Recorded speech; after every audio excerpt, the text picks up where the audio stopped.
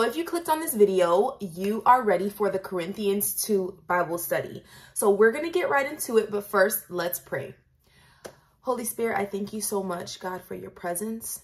I honor God the Father, God the Son, and the Holy Spirit right now. And I just pray that this Bible study would be powerful, that someone would learn something from this and be edified through this. In Jesus' name, amen. Okay, guys, so we're going to get right into it. So if you guys have not seen the live stream of the Bible study for Corinthians 1, I will leave it linked below so that you can get caught up, because we're going to be doing each chapter once a week. So every Wednesday. So if you want to get caught up on chapter 1, I'll leave it linked below.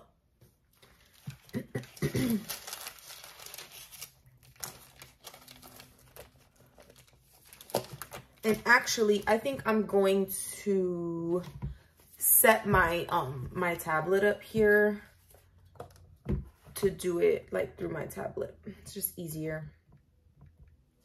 All right, amen. So we're gonna get it started.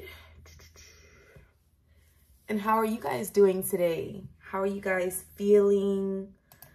I'm feeling good. I don't want to go off on a tangent here, but so I did my braids twice.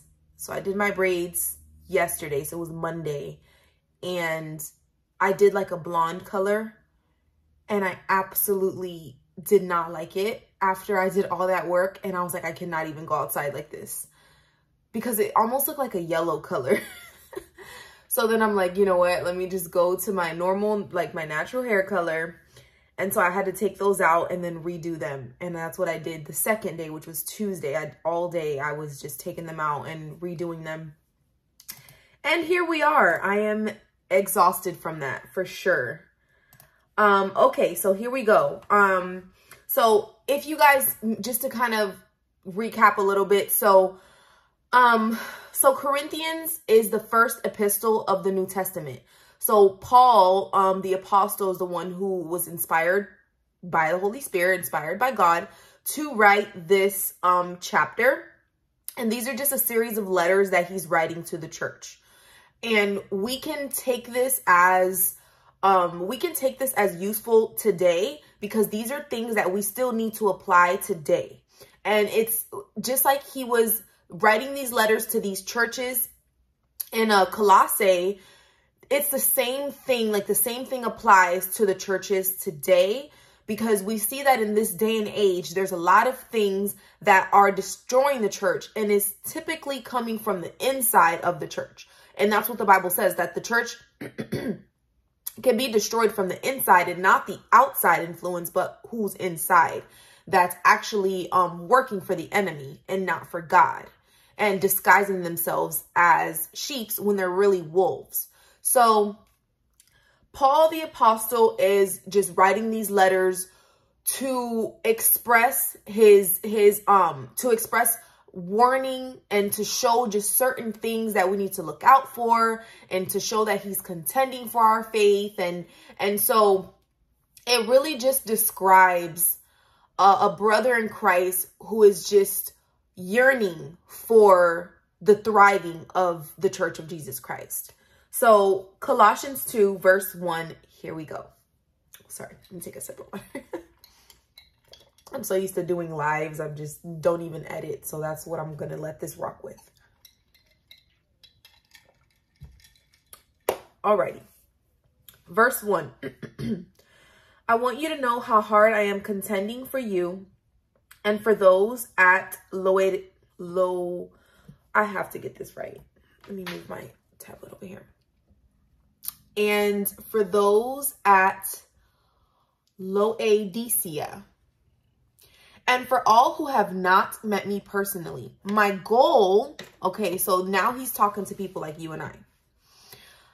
My goal is that they may be encouraged in heart and united in love, so that they may have the full riches of complete understanding, in order that they may know the mystery of God, namely Christ, in whom are hidden all the treasures of wisdom and knowledge. Amen.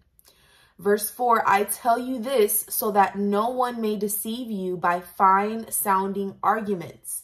And we know that this is something in today's world that is, you know, there's a lot of motivational preachers that, you know, their churches are filled, but it's through that motivational teaching. It's not through the power of Christ.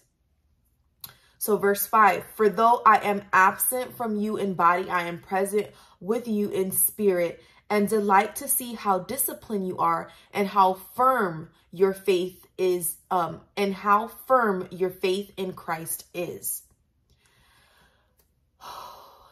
So Paul, you know, I feel the Holy Spirit. I feel the Holy Spirit, you guys. You know, wow. So Paul is expressing, right?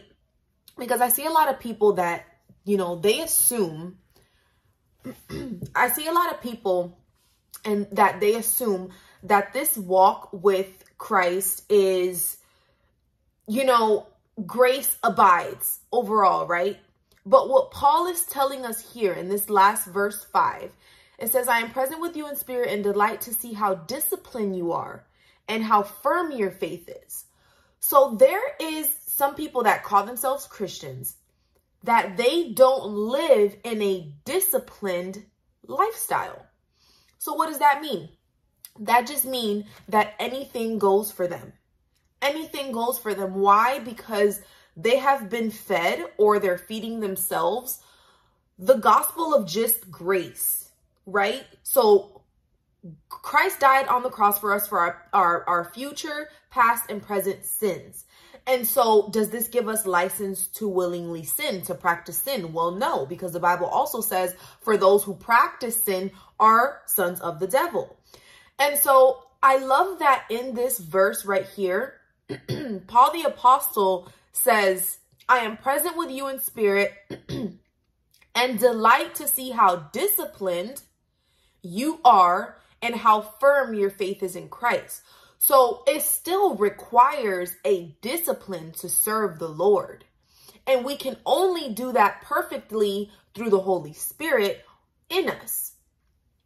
So I just love that he included that there, because I know a lot of Christians, they like to come into this walk with Christ, but they don't want to die to self, right? They just want to continue living the way they did. Because the first thing that, you know, that rings to our ears is, oh, well, you know, Christ died for my future, past, and present sins. And so we think that that allows us to willingly sin. But you have to realize that the Bible also talks about someone who does the wrong thing, knowing the right thing for that person that is sin. So it's a very fine line. But what I'm going to say here is walking in righteousness still requires discipline. It requires discipline, and it requires the Holy Spirit, because we cannot walk in the Spirit without the Holy Spirit, right? Just like the complete opposite, like these warlocks and these witches and all these wicked and evil people, they use demons to tap into those realms, right? They use spiritual demons to tap into those realms and to be able to astral project and to do all of those things. And so that is wicked, that is evil, that is a perversion of God's plan. Oh, my lights just went out.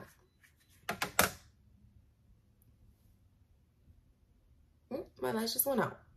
Okay, but they turned back on. But this is a perversion, right? It's a perversion of God walking in the Spirit with us. So the enemy always wants to mimic the things of God and make it so that he like created it, when in reality, everything was created by God. The enemy is grabbing things from God's kingdom and perversing them and twisting them. And he does the same exact thing when it comes to the spiritual realm. So for those that think that we cannot have a spirit-led lifestyle with Christ, you really need to pray that the Holy Spirit will begin to work in you, because it is through the Spirit that we are able to walk out in our fruits, in the fruits that the Bible talks about. So let's go on to the next verse. Now we're going into verse 6, spiritual fullness in Christ. So then, just as you receive Christ Jesus as Lord, continue to live your lives in him, rooted and built up in him. Strengthened in faith as you were taught, and overflowing with thankfulness. Verse 8, see to it that no one takes you captive through hollow and deceptive philosophy, which depends on human tradition and the elemental spiritual forces of this world rather than Christ. Wow, wow, wow, wow. You know, the word of God is so powerful. Like, it's so powerful. It's like, wow. You know, just then I just thought about, with the false prophets and a lot of people coming out calling themselves Christians, but then they give Christianity a bad rap because they do all of these evil, wicked things. And then and that's exactly the plan of the enemy, is for that to happen because they know people are of flesh. And so people are going to look at that one religious group or that one church, or that people are going to labelize that one group and take that and run with it and say, oh, well, this must be what Jesus is for. But we have to always remember, like, Jesus is perfect, right? We are sinners. Jesus is perfect. So no one is not going to fly in heaven. Oh, Lord, I was treated wrongly in the church and I stopped going to church because I thought that that's what you represented. No. We have to realize that Jesus is perfect and humans are imperfect. So long as you go to a church where there's humans like you and I, you might experience some imperfectness because we are imperfect. We are sinful in nature. Now, that doesn't go to say, some churches where I've seen like sexual abuse happen. Okay, y'all, I'm so sorry. I don't know what's going on with my phone. But I was filming on my phone and then it just wouldn't let me film anymore, due to space. But I know that shouldn't be an issue because we actually pay for unlimited space. So it's really strange that just happened like that. I think the enemy's mad at this one. For sure. And then my lights went out. Okay, we're just going to continue on here so that we can finish up. All right, so we are on verse 8.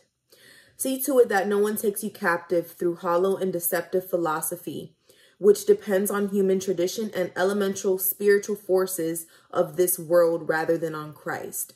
So anything that is not from the Bible, anything that is a philosophy, anything that is sent to confuse or to challenge the word of God is sent by like it says, those elements of this world, those spiritual elemental forces of this world.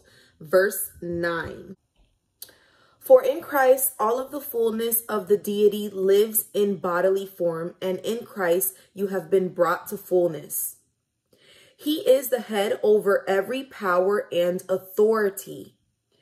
In him, you were also circumcised with a circumcision not performed by human hands. So if you guys don't know about like the circumcision situation, so in the Old Testament, it was actually a thing for the babies to get circumcised, those that were a part of God's kingdom.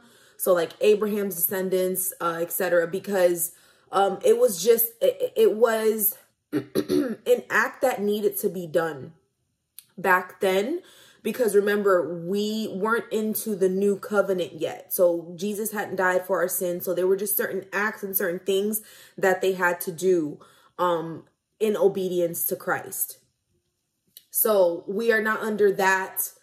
We're not under that law anymore. So it is not like actual circumcisions of men are not required anymore, but they were in the Old Testament. Okay, so to continue on with verse 11, it says, your whole self ruled by flesh, was put off when you were circumcised by Christ, having been buried with him in baptism, in which you were also raised with him through your faith in the working of God, who raised him from the dead.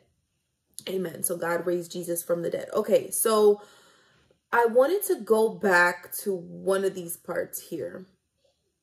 I wanted to go back to you have been, and in Christ you have been brought to fullness. I think that is just so beautiful because, you know, I think the enemy can sometimes get in our heads and make us feel like we are nothing, make us feel like we are not a part of God's kingdom. And this is just so beautiful. You know, it's just so beautiful to see that even wretched sinners like us, if we repent, we can walk in the fullness of God. And that's just such an amazing gift that to give, you know, the gift of eternal life and to be able to walk in righteousness. And even in this evil and wicked world, to be able to walk with the Lord, we have the Holy Spirit as our helpmate. To have the Holy Spirit as our helpmate, and then once we go into heaven with Christ, like to be with him forever, it's just the most amazing thing that if you just sit there and really ponder on it, it's like nothing of this world is really worth giving that up for, you know, like living a victorious life in the Spirit on earth and then going with the Father. Like there's nothing that beats that life. You know, it's just amazing. All right. So verse 13, and we're almost done. Verse 13 says, when you were dead in your sins and in the uncircumcision of your flesh, God made you alive with Christ. He forgave us of all of our sins, having canceled the charge of our legal indebtedness, which stood against us and condemned us. He has taken it away, nailing it to the cross. And having disarmed the powers and authorities, he made a public spectacle of them, triumphing over them by the cross. Amen. Verse 16. Therefore, do not let anyone judge you by what you eat or drink, or with regard to religious festivals, a new moon celebration, or a Sabbath. These are a shadow of the things that were to come. The reality, however, is found in Christ. Verse 18, do not let anyone who delights in false humility and the worship of angels disqualify you. Such a person also goes into great detail about what they have seen. They are puffed up with idle notions by their unspiritual mind. And we see that a lot.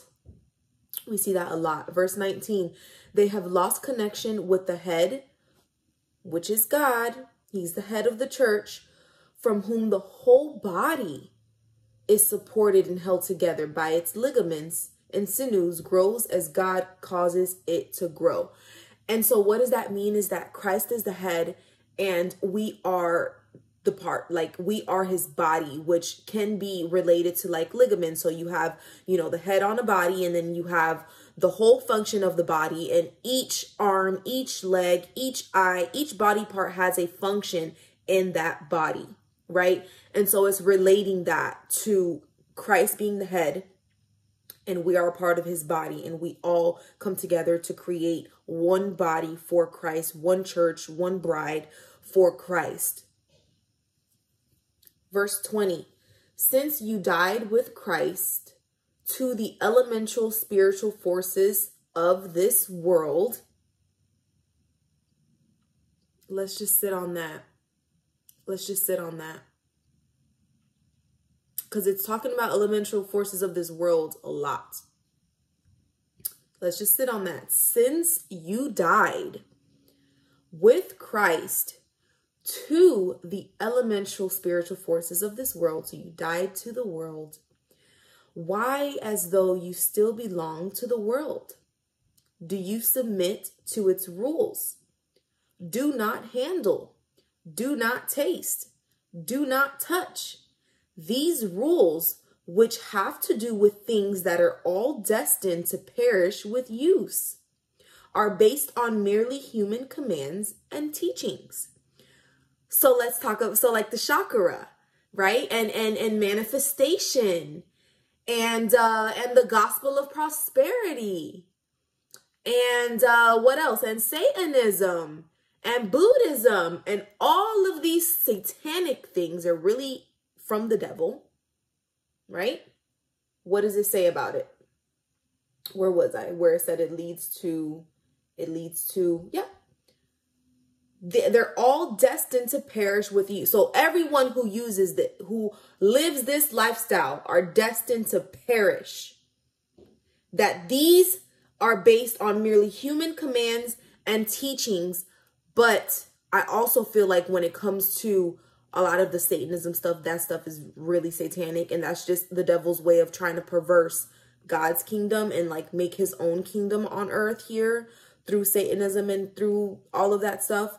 I feel like, you know, that is a whole nother conversation. But as you guys can see, it says that you're destined to perish when you're using those methods and those teachings, and things like that. So 23, and we're done here. So it says, such regulations indeed have an appearance of wisdom, with their self-imposed worship, their false humility, and their harsh treatment of the body, but they lack any value in restraining sensual indulgence. And so what I find that for me, you guys can tell me, you know, for you guys, what you took from that. But for me, I take that as the world, you know, the wisdom of God is above all wisdom. It's above all else. And so the world, you see a lot of people like, you know, on the Oprah show and just all of these different people that, you know, are known for speaking, like having these really good quotes of wisdom, right? So I can think of the people in my head, but I'm really bad with names, y'all. Like I'm really bad with names, but I can think of a few people in my head that have come out with just these amazing, powerful, motivational speeches and quotes and shows, and they just speak on motivation and lifestyle things. And the thing about that is, without God, it's just that. It's just a motivational speech. And so the Bible tells us it sounds like wisdom. It sounds good to our ears. And we have to be careful, because just because something sounds good doesn't mean that it's from God. And so I just want to end this here in prayer with you guys. And I just want you guys to know that Christ loves you, that you're never too far gone from repentance, okay? You can always repent. You can always turn, and repent doesn't mean to say I'm sorry or sorry I got caught. Repentance means to turn from your sin. And sometimes that may hurt. Sometimes that may burn. And sometimes that may mean detaching from certain teachings and preachers that you might be listening to, certain music you might be listening to, certain friends that are in your circle. It's going to cost you to follow Christ, but it's going to be so worth it. You get to walk a righteous life with the Holy Spirit, the most powerful entity and authority in this world. And then you get to ascend with Christ in heaven and die in the Spirit and be present in heaven and paradise with all three of them forever and ever and ever. And so don't let the devil make you feel like you have to like, oh, it's not worth it. I'm telling you, you have to die to your flesh. You have to die to self, but it's worth it. And God is calling you. He's calling you. If you're still on this video right now, He's calling you to repentance. He wants a relationship with you. He wants you to realize that He died on the cross for all of your sins. Not just some of them, not just one of them or two, but for all of your sins. And if you just accept Him into your heart and into your life and seek Him through the Word of God, through worshiping Him and through fasting, you will have the Holy Spirit in you. He will take host in you. and you can walk out your days in full obedience to Christ. And that doesn't mean that we're going to be perfect, but that means that we're going to be going from glory to glory and perfecting our ways and changing our ways and not staying the same. But it's going to be a steady journey to holiness. It doesn't mean that you automatically become holy, because a lot of people, they get discouraged because they're like, well, I accepted God. Why do I still have these urges or still have these things? It doesn't mean that you're instantly holy, but what it means that now you get to walk with a holy God that overcame all of those sins. And now he can help you overcome those sins. And so we get to walk that out and see the power of God even through us and our wicked and wretched desires. We get to have a God that can help us through that and help us become more righteous and produce much fruit. And so it's really important that you know that God loves you and he wants you in his kingdom. He wants you in his kingdom. He wants to save you and as many people, the people around you, your friends, your peers, your family. He wants to save them from hell, because hell is a real place. And so what we can find in Colossians 2 is just a rule book for life. And he's talking to the church and he's telling the church, be careful for these false prophets. Be careful for these people that claim that they know me and that they're speaking from me, but they are not.